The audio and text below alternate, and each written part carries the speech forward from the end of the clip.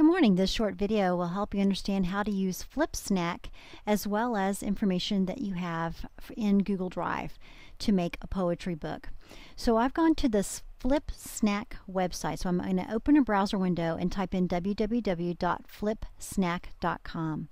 When I get to Flipsnack, I'm going to go to sign in. Now, since you don't have an account yet, when you click on sign in, you're actually going to have to create an account. I realize right here it says sign in with Google, but our Book.mp4 Google accounts don't correspond here. It just doesn't read it for some reason.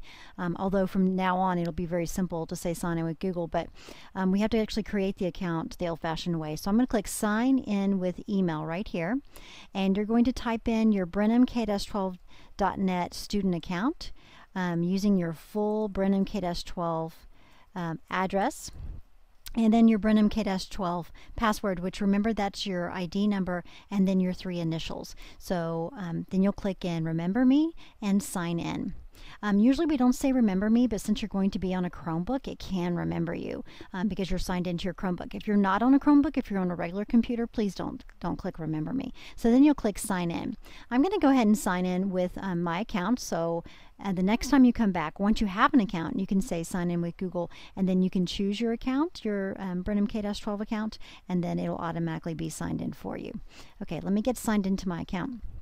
Now, after you click sign in, you're going to get a message that says it has sent you a verification email. So you're actually going to have to go to your email box and look for a Flipsnack email right here. It'll say you have created a new Flipsnack account, and you'll open that, and it'll say verify by clicking here, and you'll do that. And it will take you back to your Flipsnack, and you'll finally be in your account. So just to review, you're going to create your account. You're going to check your email box for your verification email, and then you'll return to your account. Now let's take a look at what a Flipsnack does. So I have an example Flipsnack right here, and you'll notice when it opens that it has images and it can also have words. But everything that goes into our Flipsnack has to be in the form of a PDF or a JPEG. So this was a JPEG, it was a picture, and when I click it, notice that the Flipsnack opens and looks just like a book, which is why we're doing this for your project. So each one of these, even though they have words on them, I actually had to get my words into a PDF file or into a picture file in order to make my Flipsnack. So this is how it happens. I'm going to say create a new flipbook. I'm going to add a title, My Poetry, let me type correctly here, book. I can put a description if I wish. Poetry book for ELA 7. And now I need to add my pages to my book. Well, I can't type directly in here, and this is where Google Drive comes in. So I'm going to go back to my Google Drive, and I can actually create right here. Well, let me go back to the regular drive. I can actually create a presentation. It actually will work with documents or presentations, but the reason you want to use presentations is so that all of your items can be facing the same direction, which is going to be horizontal. So I can create a presentation. When I get into the presentation, I can do a first page, maybe that's my title page, and then I can put my poems on each page. If you have your poems somewhere else, maybe in a document on Google Drive, you can actually just, copy it from one place and then paste it in to your presentation, and then you can actually line them up.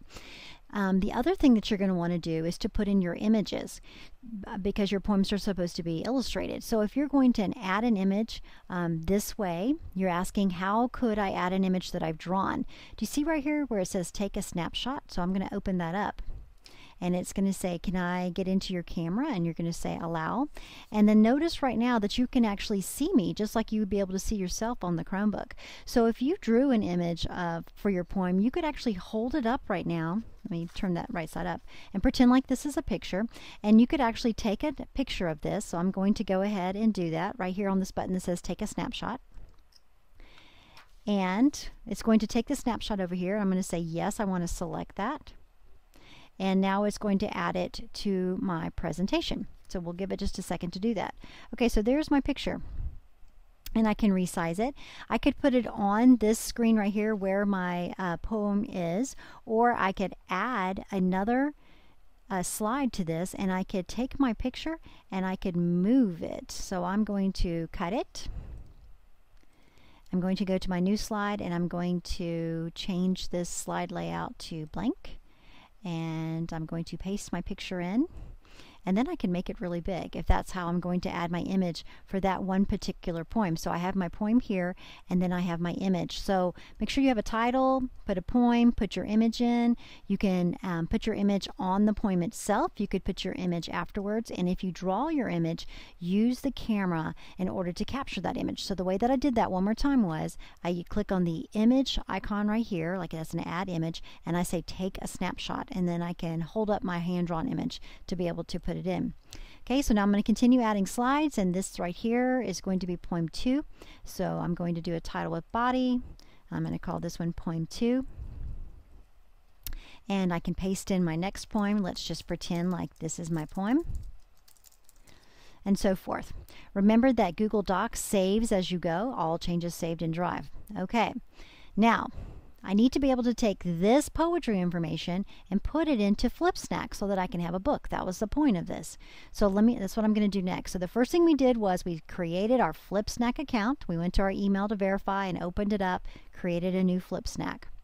Then we went to Google Docs and we created this Google presentation, adding in our images.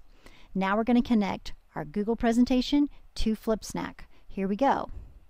Step 1, click File, Download As, and you're going to choose PDF or JPEG.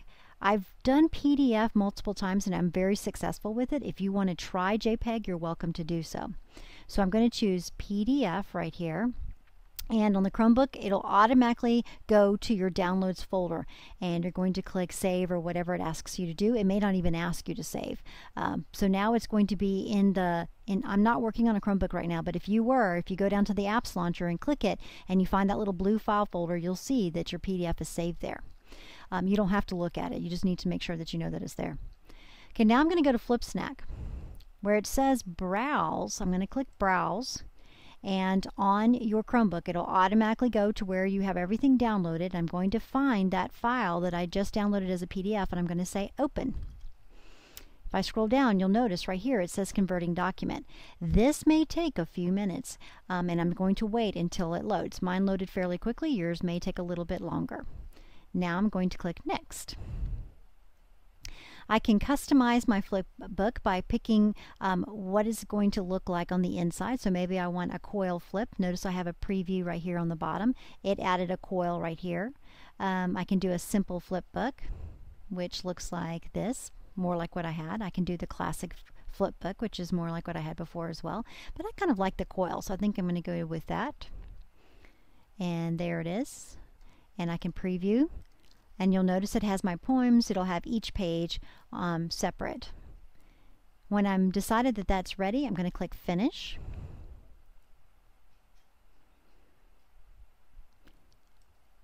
And I now have my flipbook with all of my poems and my images inside of it, however long yours is. Now the next question is, how am I going to turn this in? Notice on the bottom I have lots of choices. So the best way to send this to your teacher is through an email. She may ask you to do something a little different, and if she does, then you may have to do that. Please excuse that. So you can click send by email. If that doesn't work, if that's not working for you, notice that you have your flipbook actually has its own email, own website. So if I say copy this website and then I go to email and I can compose a new email and type in Mrs. Dross's name and put that I am in 3rd period and my last name is Strauss, and I'm going to send her my flipbook. And then I can paste in the link, and I could actually send it to her that way as well. And now we actually have the link.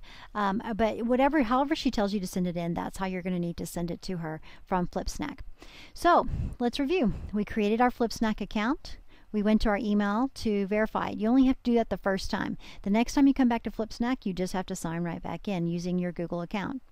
Then we went to Google Drive and we created a presentation and pasted in each one of our poems and added any type of drawings, either using the Chromebook camera or using the built-in different imaging tools. From there, I downloaded it as a PDF, went to Flipsnack, created my new Flipsnack, and then uploaded the PDF that I had downloaded from my Google Drive. I hope this short video will help you to understand how to use Flipsnack and Google Drive to create your poetry book.